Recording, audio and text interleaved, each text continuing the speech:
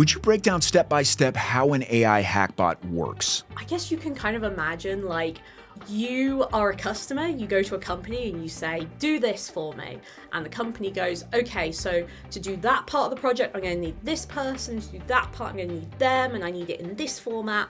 Same kind of idea. So you can think of like a vulnerability hackbot. It takes the result from that attack surface, so it knows, hey, here are all the websites associated with this company. Go find vulnerabilities. That's then going to like actually start to identify which one of those might be vulnerable. So how do we actually exploit that vulnerability? Again, you're getting another bot to go in and do that. For you as the attacker, you don't see any of this. What you see is like a loading bar, and then when the loading bar is complete, it's like, here is the vulnerability and here is the exploit and here's what you should do. In terms of, you know, previously what an attacker would have to have done themselves, they can get an AI agent to do it in like minutes. It's scary.